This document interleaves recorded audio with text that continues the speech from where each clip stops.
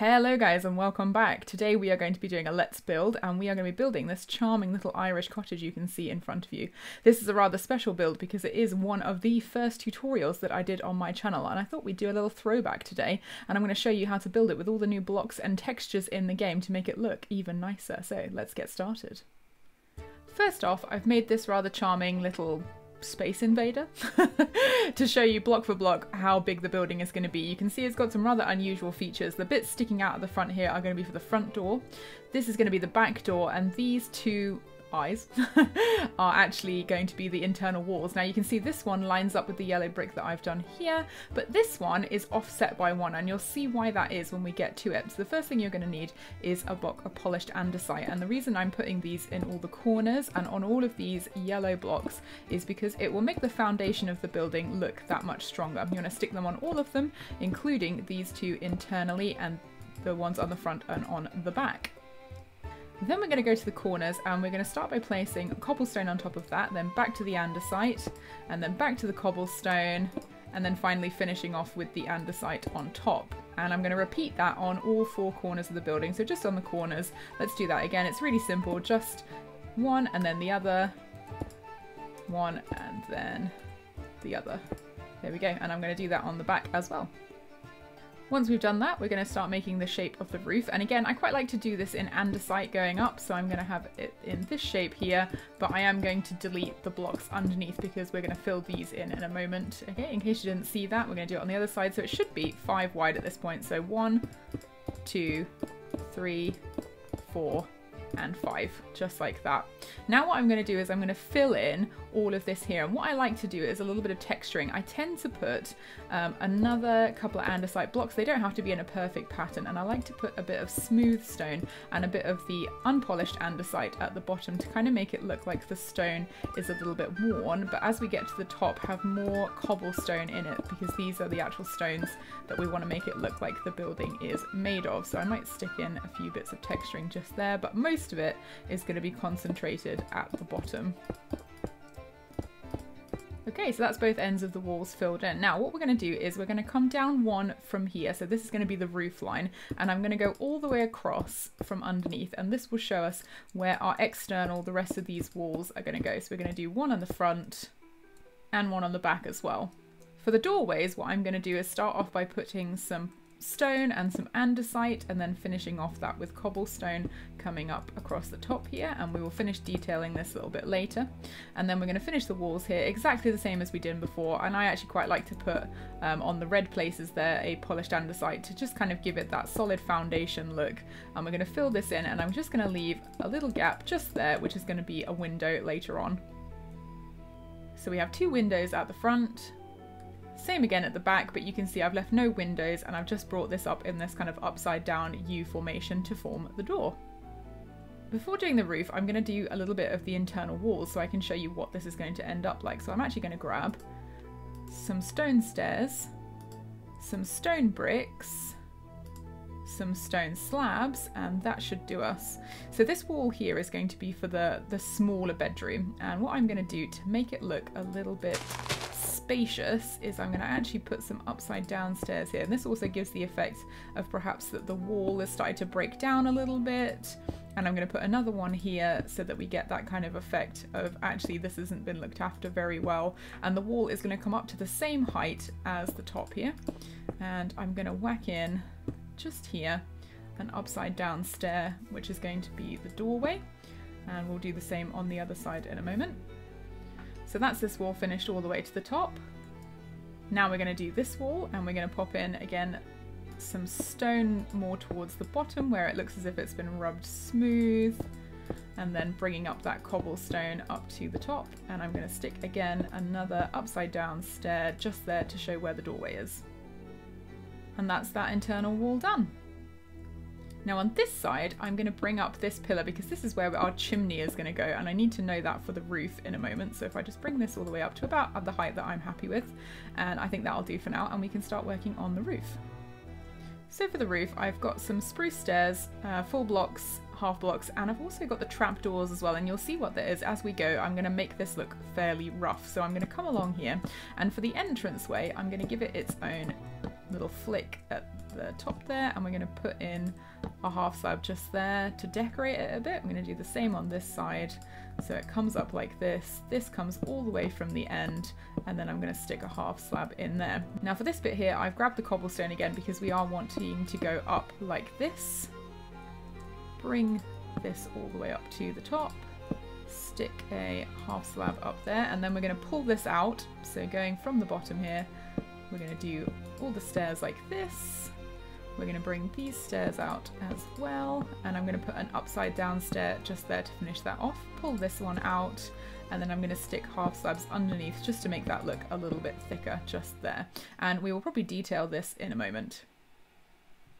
For the rest of the stairs, you want to have it jutting up next to the andesite here and coming across. Now where the rooms are, I'm not going to do very much destroying of the roof. I might have a little one like that, but for the most part we're going to leave this alone because it will make it easier for us to do these rooms.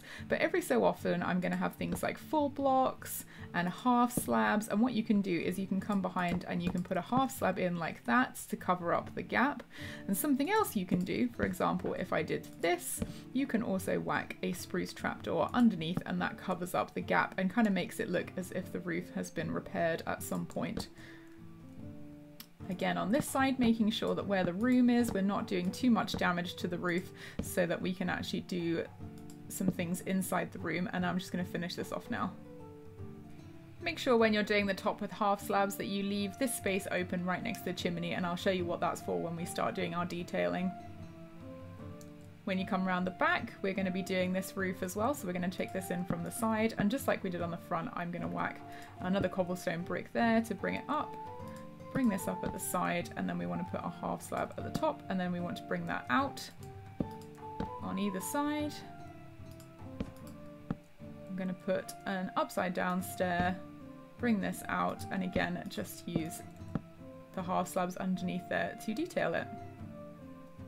Again, at the back, don't forget to pull this all the way down past that last andesite block so that you can give it a nice little trim so it has a bit of an overhang. And on this last block here, I'm just going to put a half slab. And then let's fill in this little bit here with a full block. We can have a sideways stair here and a full stairs here just to give it that kind of broken look, and you're done. Right, it's nice and dark and dingy on the inside, and we're going to start working on the fireplace. So bringing forward one block, we are going to put 3 andesite blocks here, and this is going to be kind of the front of the fireplace.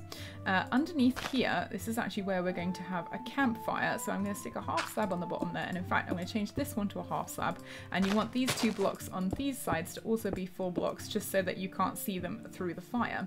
Now we're going to be doing something a little bit strange off to the side here. I'm going to be putting a stair block. And then I'm going to be putting a block here. We're going to be going up the side here, another stair block, and I'm going to start building up behind the fireplace. So let's put another full block here, and then here is going to be a stair block, and here is going to be a stair block as well. For the fireplace, we're going to be using a furnace, a smoker, and a blast furnace, and underneath here we are going to stick a campfire, and that is what is going to create a little smoke in the room, and it's as if we are feeding that fire, and that is what is lighting up the cookies here. Now I quite like to put stairs above it, so if we have one stair facing in this way, one stair facing in this way, and then we'll put a half slab in the middle there. Now I quite like to fill in the blocks up here as well, using a little bit of our mixture again of different blocks, so that that completes the fireplace. What you can see now is wrapped around the fireplace is this lovely staircase, which is actually eventually going to lead us up into a little room. We're just going to finish off this part of the fireplace here. I'm going to put a stair block just here. I'm going to have a stair block facing upside down just there, and in fact if we go on the outside of the house we can finish that off by putting another stair block on the top to make it look as if the thing is a little bit wider. I'm actually going to bring it up, and I quite like the way that a smoker looks on top here. If we grab again our campfire and also some spruce trapdoors, we can create this little effect here which everybody loves to do to make it look as if the fire is smoking, and I think that the smoker actually kind of makes it look as if it is like a furnace. The smoke probably should be coming out of that hole there, but it still has like a nice kind of textured effect to it, and if you really want to you can whack a little stone wall on top there to make it look as if it's kind of got like a chimney grate. There we go. Right, I've come back inside and I've textured the floor a little bit with a bit of coarse dirt and a bit of stone. Fun fact, in these real Irish cottages, they actually would just have had packed dirt on the floor there, but I'm being a little bit nicer to them. And we're going to work on the doorway. So the first thing I'm going to do is pull up 2 more bricks at the side here because we don't want any nasties getting in. I'm actually going to change this one out for some stone stairs, and then we need a door. I quite like the way a spruce door looks, but I'm actually going to come inside and place it here so that what we have when we open it is this nice little indent of the door going in. And something that I quite like to do, if we grab ourselves some spruce stairs and some spruce planks, is actually create like a little doorway just here. So if we go around to this side, around to this side, and then plop this on top of the stair block, you get this kind of double effect, and you can even detail that as much as you like. At this point, it's really up to you guys what you do with the interior, but I'll show you what I've done inside my house so that you can see some of the historical features and some ideas that you might use to detail yours. Here we are back at the original cottage, and let's go have a look inside. As you can see, what I've done is created a nice little wall around the property, and we'll have a look at those details. But first of all, I'm going to take you inside.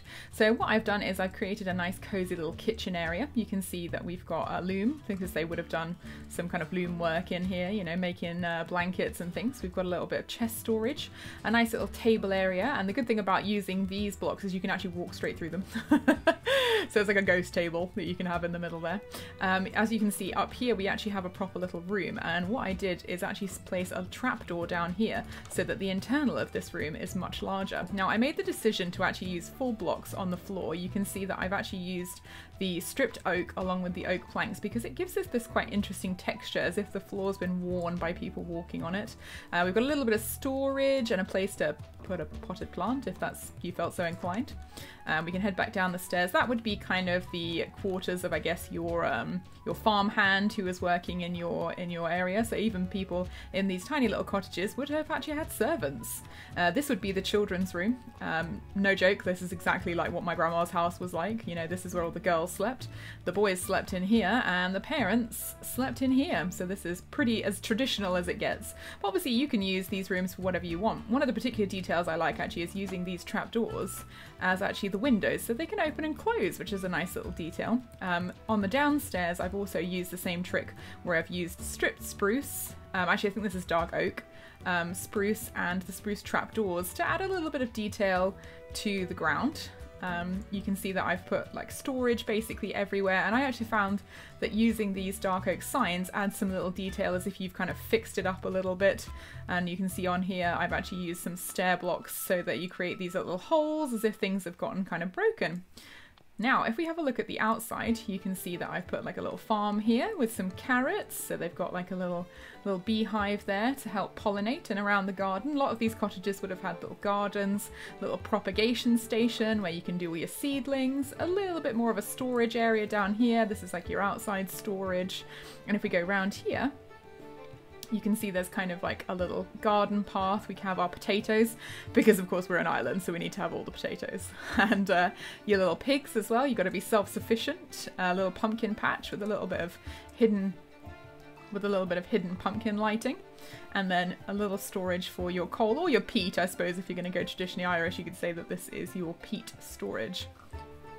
Now this is a pretty fancy version of the kind of the Irish style cottage, perhaps a slightly more wealthy person, but if you're just getting started in Minecraft, you might not have that time to build anything really fancy, so you can go for this. This is a turf house. You can see on the top here what I've done is used the turf going up to cover this so that it has grass all the way over it. Pretty easy to build. All I've done is taken the walls down a couple so it goes up 3 instead of 5, so that it's quite cozy on the inside. If we pop in, you can see it hasn't got separate rooms, it's all just one long room, and I've used basically just the things that you would have straight away. So only oak, only cobblestone, a little bit of smooth stone, a white bed because you might be only able to find some white sheep, and just a furnace. So this is as basic as I could make it, but I've tried to put some detail in. So we've got all of these trapdoors along here to make it look as if it's kind of holding the dirt up. At the back here we even have a little oak garden which has got some wheat growing in it, and I've actually used this here because the water is underneath this block here, and I don't like that little thing where you can actually see the water here, so which is why I've put the composter here so that you can't actually see it, and you can use that, and obviously you can store all the wheaten goods out this side, and that's it, guys. I hope you enjoyed this little Irish cottage episode, and I hope you give it a try because it is genuinely one of my favourite starter houses. And I'll see you guys in the next one.